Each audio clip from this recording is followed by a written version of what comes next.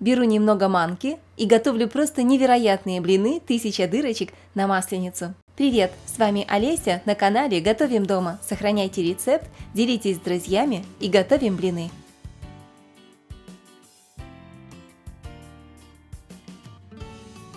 В миску насыпаю 250 грамм манной крупы, просеиваю 80 грамм муки. Добавляю 3 столовых ложки сахара,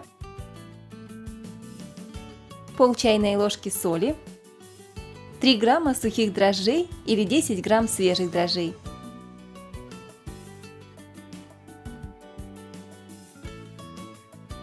Добавляю 1 яичный желток.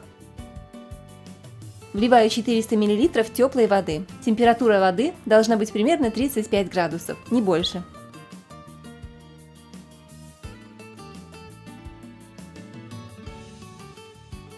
Все хорошо перемешиваю.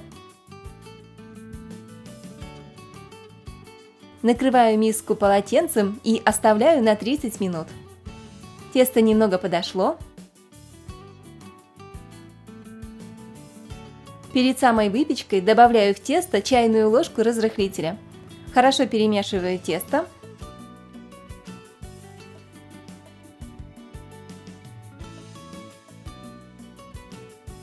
И начинаю жарить блины. На горячую сковороду наливаю тесто. Такие блины лучше жарить небольшого размера. Жарю блины на сухой сковороде на среднем огне только с одной стороны. Готовые блины друг на друга лучше не складывать, так как они прилипают. Но если блины смазать растопленным маслом, тогда их можно сложить стопкой.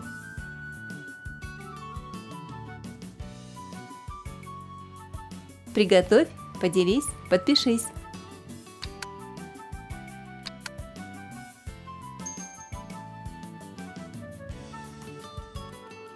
Блины готовы, давайте попробуем. Получились просто чудесные блины с дырочками. Нежные, в меру сладкие, эластичные и очень вкусные. Манка в блинах совершенно не ощущается, а вкус очень интересный. Они не похожи на обычные тонкие блины на молоке, это что-то новенькое. Обязательно буду готовить еще. Такие необычные блины понравились всей семье. Тем более готовятся блины очень быстро, просто и из доступных продуктов. Подавать блины можно как со сладкими начинками, с вареньем, сгущенкой, медом, сметаной, со всем, что вы любите, так и с несладкими. Попробуйте все варианты и напишите в комментариях, а какие блины любите вы. Друзья, если вам понравился рецепт, поставьте, пожалуйста, лайк этому видео и поделитесь им с друзьями. Ну а я прощаюсь, до новых вкусных рецептов. С вами была Олеся на канале «Готовим дома». Скоро увидимся!